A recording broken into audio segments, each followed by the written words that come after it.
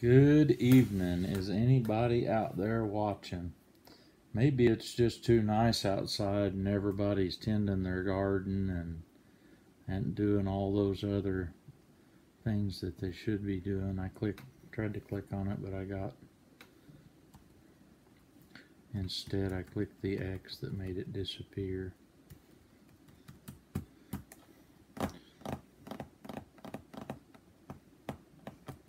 I'm having technical issues here. Good Friday evening, y'all.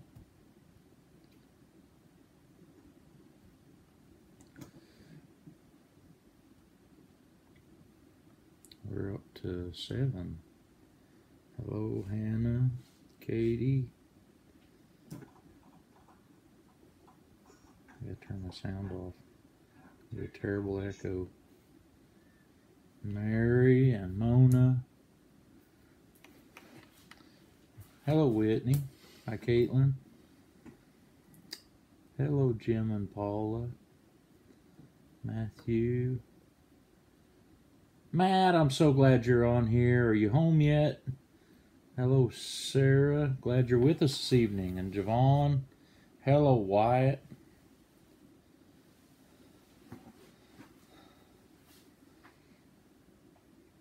Hi, Chelsea. Hello, Chase. Hello, all three of you Myerses. Look there, Don Edwards is on.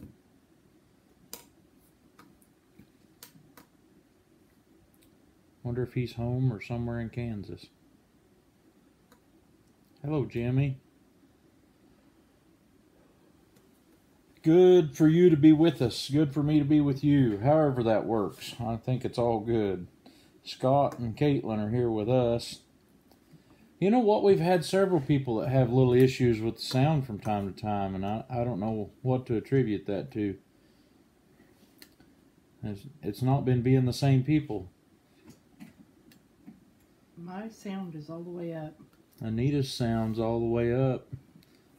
My sound's not all the way up, but I go to blowing the people here out of the...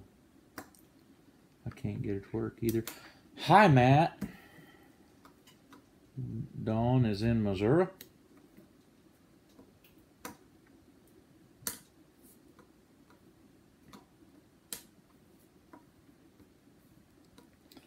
Maybe you need to work on that some more because we got a bunch of them saying they can't hear. It wouldn't have been covered up. Hello, Janie. Chelsea has sound. Maybe it'll be just kind of a rolling thing where everybody gets sound. Wyatt says he has sound. Hard. Scott Case is sitting here and he has sound. I don't know if Don Edwards has sound, but he says he can hear me fine. The Myerses have sound. Katie can hear me. Turn your volumes up. Hello, Robbie.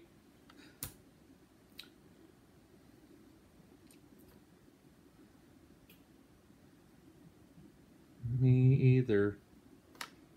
Caitlin Schooley can hear me. Hello, Joy. Glad you're with us tonight. Janie, what do you mean? Does that mean you don't have sound or you do have sound? Say it louder for the backseat. It can't be the fact you're out by Peoria that's making it harder to hear because we're broadcasting from out by Peoria. Hello, Kathy and John. How y'all doing? I'm glad you're... Mary, if he gets any closer, he's going to be up in his face.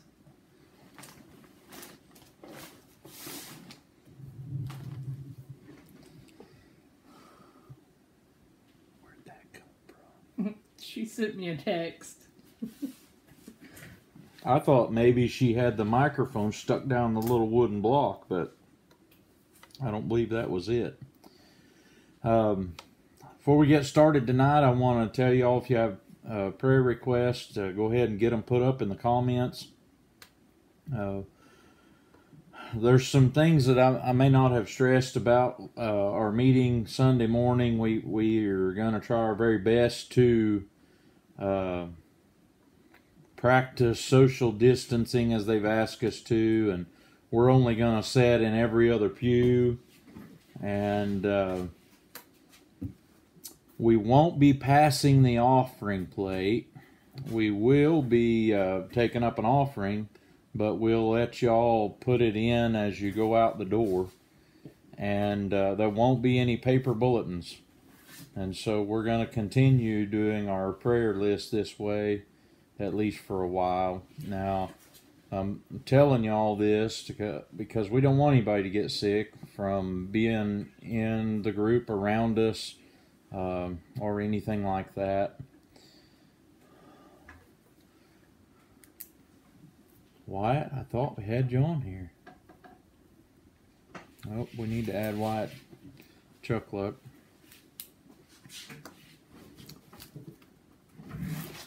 That's strange, Kathy. I don't know what to tell you about that. Can't hear you on one, but you're loud and clear on the other. I guess watch on the one that you can hear on, I guess. I have issues sometimes. My computer don't do what I think I want it to do. And Janie still has no sound. You may just have to read my lips, Janie. I know you sat way up to the front. So, I don't know.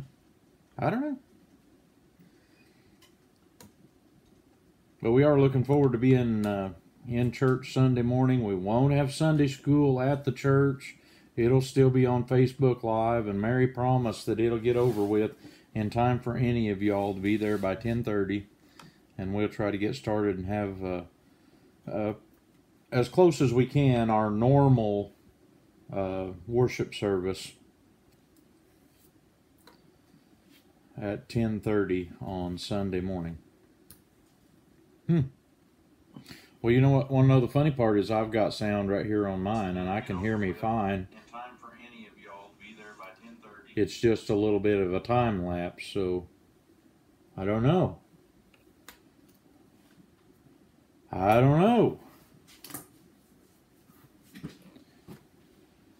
I'll tell you what, Janie, you could use this like a game and try to guess what I'm saying and write it down, and then go back and watch it again later and see if the sound works, and then you could tell if it was really what you thought I was saying. I don't know. That's really strange. We've had a couple that had issues with sound on here before, but usually it gets ironed out. I don't know. Keep trying. It says we've only got 19 people watching, but we had way more than that before. So tonight, let's look at some scripture.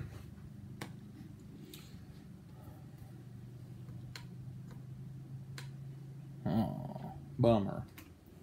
The only thing I can do is go out and go back in. I don't really think that. I don't know how that would help. So, hey, maybe that would be the thing to do on the ones of you that are having sound issues. Because my sound is all the way up. Exit, go out of this page, and then go back to it, and tune back in on our live, and see if you can get sound when you do that. And we're going to have to go on because we don't want to make this incredibly long. We're already 9 minutes in. Robbie gets it, but she don't. Well, Janie, you're just going to have to sit closer to Rob. Goodness. You two sit together in church. You can do this. Come on. It's one more time, Janie. You can do it. You can do it. Caitlin's getting sound. Scott's got sound, but it's live. Oh no, Janie don't have to set that close to Rob. Oh. Yeah, would you be sitting that close to him in church? Hey, you know, we haven't been meeting in the building, but it does not change the fact that we're the church. We're really part of something a lot bigger than just Southeast Baptist Church. It's a lot more than just being inside of the four walls of our church. So tonight, as you think about that, I want to look at some scripture in 1 Corinthians chapter 15. 1 Corinthians 15. And where I really want to get tonight is to a point where I talk about Jesus. Y'all know me. I like to talk about Jesus. When it comes to talking about Jesus, I have something to say about Jesus. Did that help, Kathy, when you did that? Did that make it on your laptop? That would be something to try. I know on laptops they actually have two places where you can do sound, one on the video and one on your device. So good. Thank you, John. Yeah, I think it's all got to be on who's getting it. So, but you know me, I want to talk about Jesus. I've come here with a purpose tonight, and I want to talk about Jesus because He is the one whom I know to be worth talking about, and he has a place to be talked about in every situation. I have something to say when it comes to Jesus. He has brought me too far for me to be quiet about it, and so I have something to say. I want to talk about Jesus. I want you to know the Jesus that I know if you don't know Him, and I want you to know that He is not. He's not some little Lord ha-ha waiting for you to mess up and do something wrong, but rather, even when you're wrong, He has loved you enough to lay down His life for you. And the Bible tells us that rarely will you find somebody to lay their life down for a good man, but Jesus died for sinners. He died for me and for you. And so I want you to know I have a purpose to talk about Jesus. And so in 1 Corinthians 15, I hope you found that. If you're able to find it in the Bible, I have to read it right out of my copy of the Word. He says, beginning at verse 1, "Moreover, brethren, I declare to you the gospel, which I preached to you, when also you received, and in which you stand, by which also you were saved, if you hold fast to the word which I preached to you, unless you believed in vain. For I delivered to you, first of all, that which I received, that Christ died for our sins according to the Scriptures, and that He was buried, and He rose again on the third day according to the Scriptures, and that He was seen by Cephas, and then by the 12, and after that over 500 brethren at once, whom the greater part remain to the present, but some have fallen asleep. And after that He was seen by James, and then by all the apostles. And then last of all He was seen by me, also as being one born out of due time. For I am the least of the apostles, who am not worthy to be called an apostle, because I persecuted the church of God. But by the grace of God I am what I am. His grace toward me was not in vain, but I labored more abundantly than they all, yet not I, but the grace of God which was in me. Therefore, whether it was I or they, we preach, and so you believed."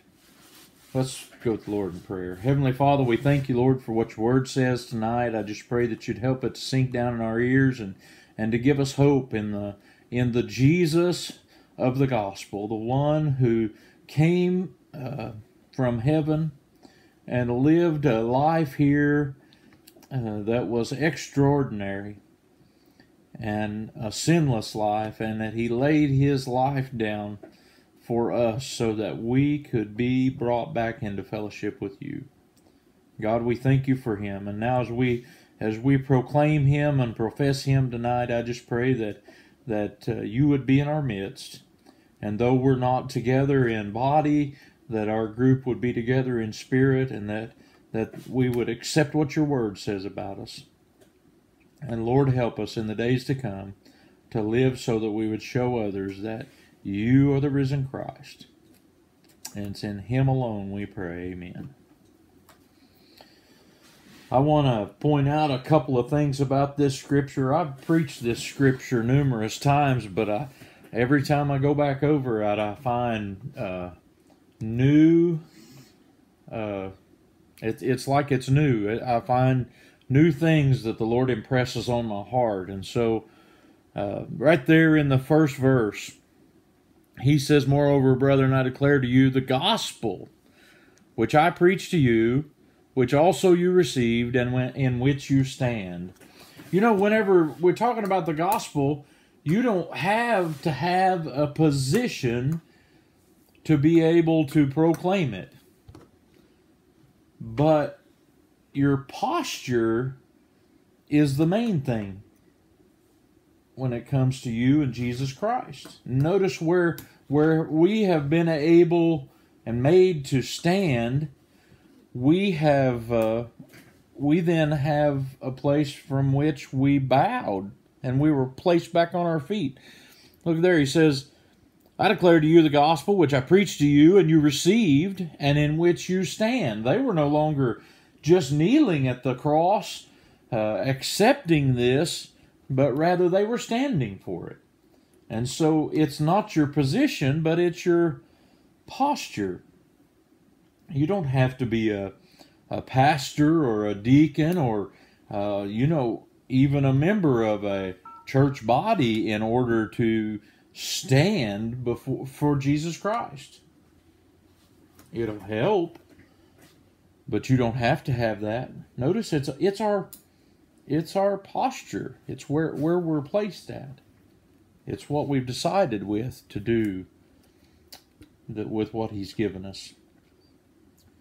And notice that he also in here, I don't know why I haven't seen this before, but I got all the way down to verse 10, and I find that here Paul says,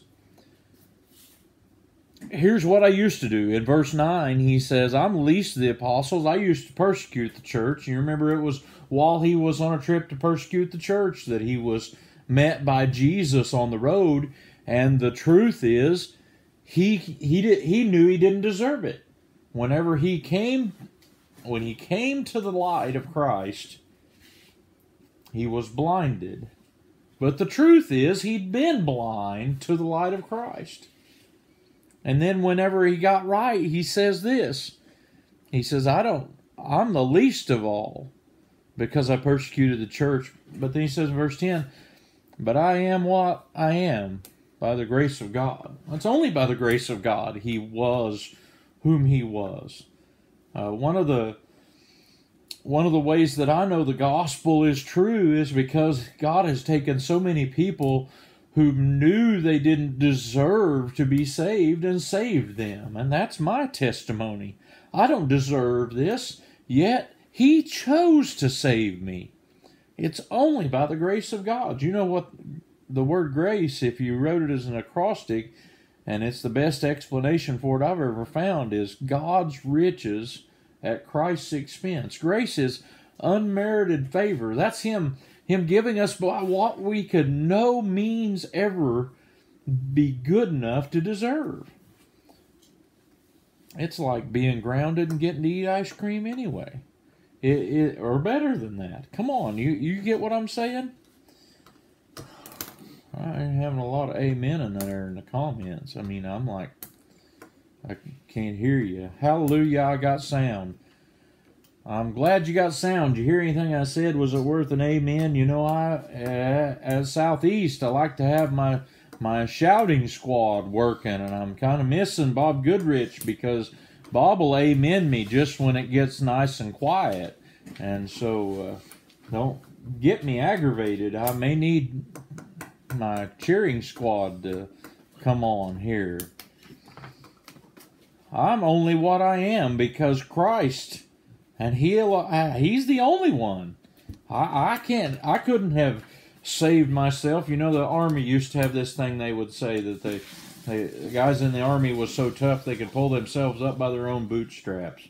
That's impossible to do, by the way, because my bootstraps are down below me. You getting with it? Jesus is the only one that could pull me up.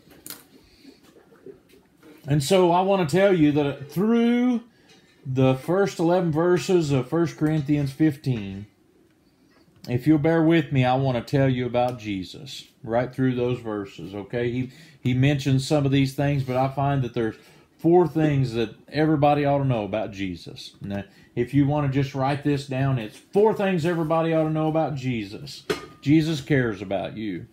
Jesus is a caring Savior. He's not some Savior who would say, you must do this and this and this, or else you're not worthy of me. He says, you're not worthy of me, but I'm giving myself to you anyway. He's the caring Christ. You know how I know He's the caring Christ? In Matthew 8, the first 15 verses of it or so, he meets 3 different people whom He had never been acquainted with before at all, and heals them. He just healed them. They come to Him being sick or diseased, or one even just had a fever, and He heals them. You know what? He is the caring Christ. I remember reading in Scripture where He came across a funeral procession, and the mother was weeping bitterly following this dead child they were on their way to bury.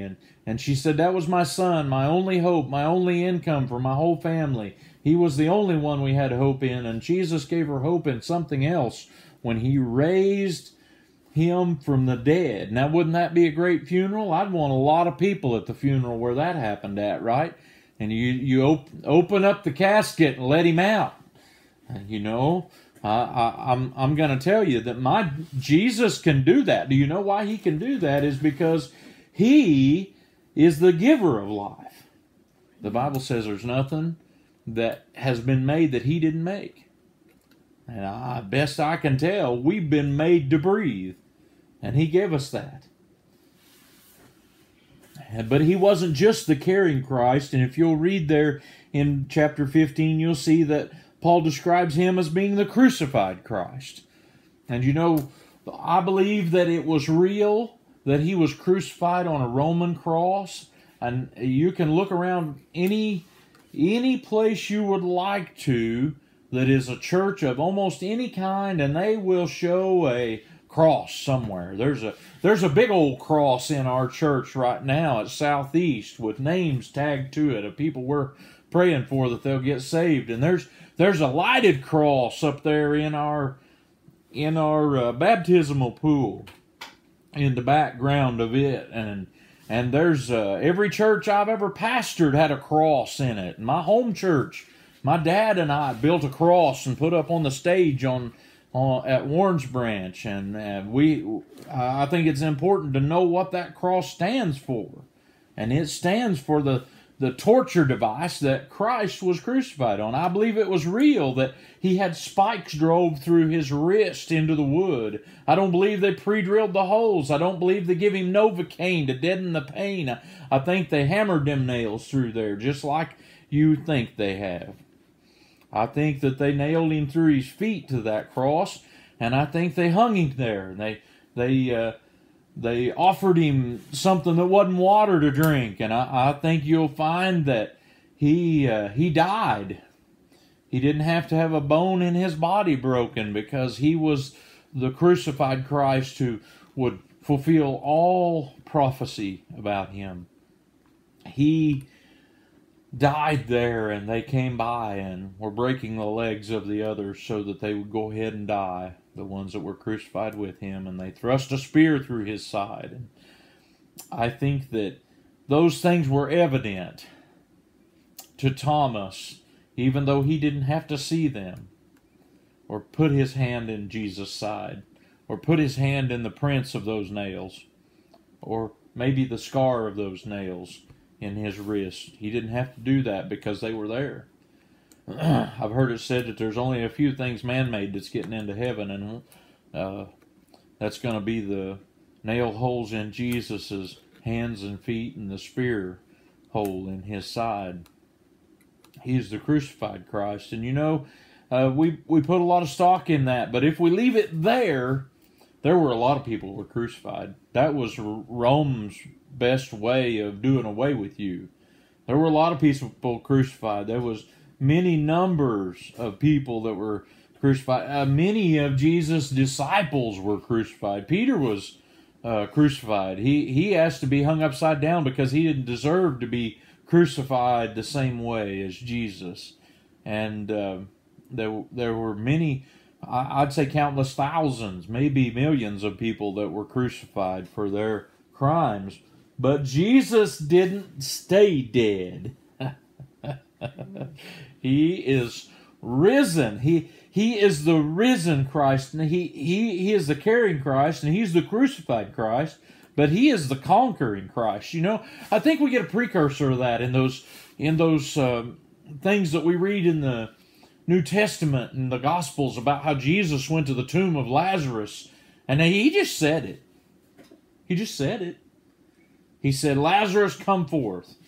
Get up out of that grave and come out here." And Lazarus come out there without even looking like he'd been dead. He should have smelled bad by then. Like that boy in that casket in that funeral procession. I believe that that was a precursor so that we would know he had the power to do that. And a lot of people want to dispute that Jesus is the Christ, but the truth is they can't dispute he's the Christ, seeing how he made everything. He did cause all these things to happen to himself. He caused them to happen to himself. And, you know, I'm not ever been into wishing anything bad on somebody else, but I'm glad he caused those things to happen to himself, because he did it for your sake and for mine. He did it so we could be saved. He is the conquering Christ. When they went to the tomb where he'd been laid on that following Sunday morning, he wasn't there. The proclamation given by the angels was, he is risen. He's the risen Christ. That's what makes his death so real to us, is that he did not stay dead. We know he was dead. The ones who were masters of death and knowing what death looked like shoved a spear through his side and said he's dead. No need to break his legs. He was dead, and the ones who were masters of life went and seen that the giver of life had given himself life and raised up out of that tomb. He is the conquering Christ.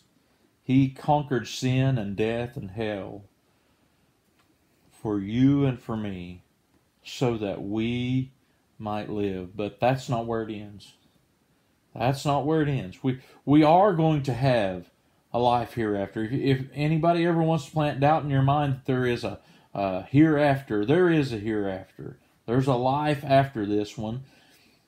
And those that know Jesus are going to be with him, and those that don't won't be with him. We see it in the book of Revelation, the 20th chapter. It talks about there being a great separation made, and then the way it says it makes me think about it like this, that the ones who are not Jesus followers are swept off the floor of heaven forever. And it tells us that everybody's going to be. There's nobody exempt. There's not going to be any doctor's note to keep you from having to be at that meeting. You're going to be there. You're going to be there, and it'll be the end. Or it'll be the beginning. It'll either be the end for you, or it'll be the beginning. Well, I want to tell you, though, he is a coming Christ. He is not just a carrying Christ. He's not just a crucified Christ. We can't leave him in that tomb, but he is a conquering Christ, and he is the coming Christ. In Revelation 19, it tells us of the Christ coming on a white horse. And it says this about him. I'd like to tell you it's the Christ because it doesn't say his name there. Until you've put all this together, it tells us that the one who sat on the white horse was called Faithful and True. And it says on his robe and on his thigh, it was written, King of Kings and Lord of Lords. We know who that is. I know who that is. And I don't think you're going to have to let him get very close to you on a white horse till you're going to know who that is, right? We know who that is. That's Jesus. That's the same Christ whom Paul met on the road. That's the same Christ who Peter denied 3 times at his crucifixion. That's the same Christ whom Mary laid in a manger in swaddling clothes. And that's the same Christ whom they couldn't find in the tomb. He is a coming Christ. He's on his way. It won't be very long. It won't be very long. You know, time seems to me like it just keeps going faster and faster. I can't hardly believe this is Wednesday. We just keep getting faster and faster on time. I've already been talking to you for 30 minutes tonight. We can't control any of that, but we can control how we spend the time that we have been given. And so tonight I want you to think about this. We serve a caring Savior. He was crucified. He conquered sin and death and hell. And He's coming again. Are you ready? If you're not ready, and you need to know this Jesus, I know there's a lot of you listening. There may be ones who tune into this later. I want you to know that I'm available to you. You can call my phone, and Anita's going to put my number up. And so feel free to call me. I'd be happy to help you to invite this Savior into your life so that you too could say, when we get to that point, I know Jesus. I know Jesus, and He knows me. Amen and amen. I want to leave you with a little cutout of the paper. It's been sitting here all this time. I hope nobody else has read it before I got it done, because I don't want you to know who it was that said it. This is a quote. He says, maybe we don't need a vaccine. Maybe we need to take this time of isolation from the distractions of the world and have a personal revival where we focus on the only thing in the world that really matters, Jesus. Anybody got any idea who it was that said that? Do you know? Do you know? I'm betting you wouldn't guess it was the Hulk Hogan. Hulk Hogan, the wrestler, said that. And if he can get it right, I'm sure you all can get it right. All right? We need to focus on Jesus. I believe if we'll just focus on Jesus, everything else we'll see a little clearer. Amen? Do we have any other prayer requests tonight? I have a whole list of them. All right.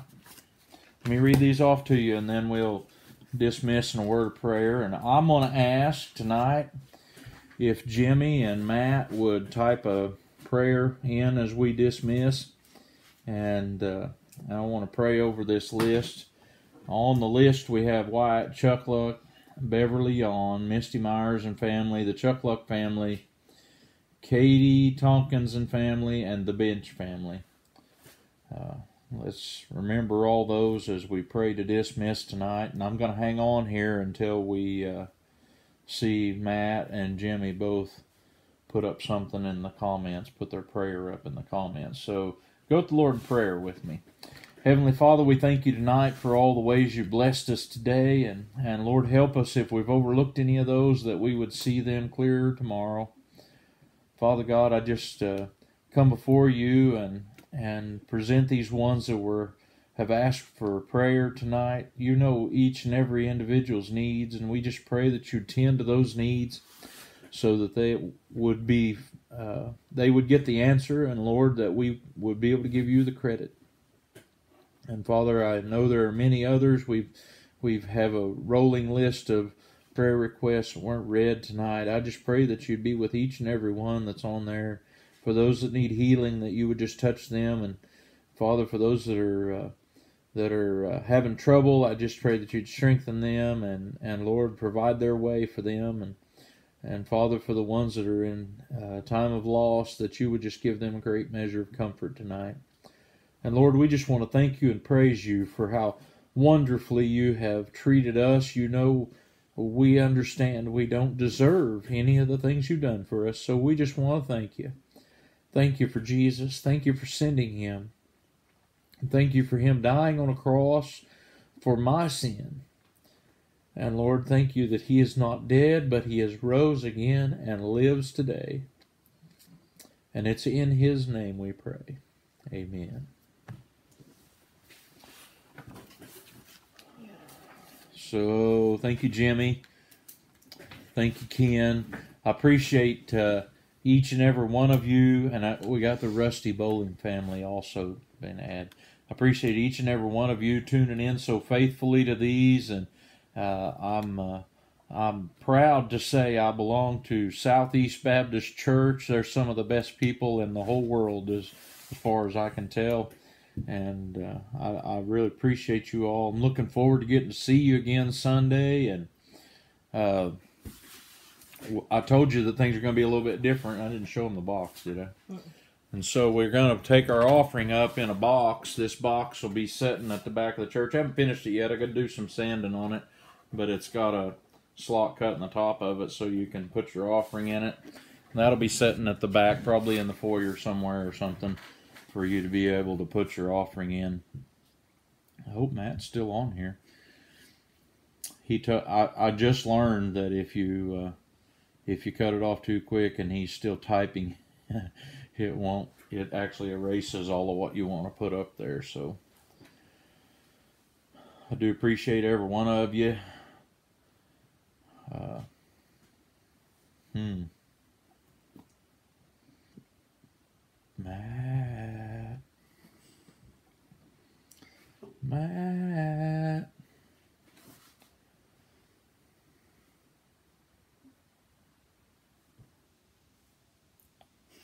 Matt.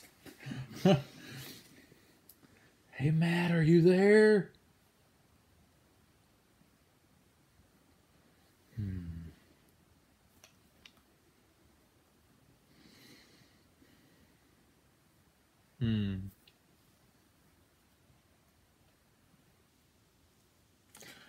We'll see you Sunday.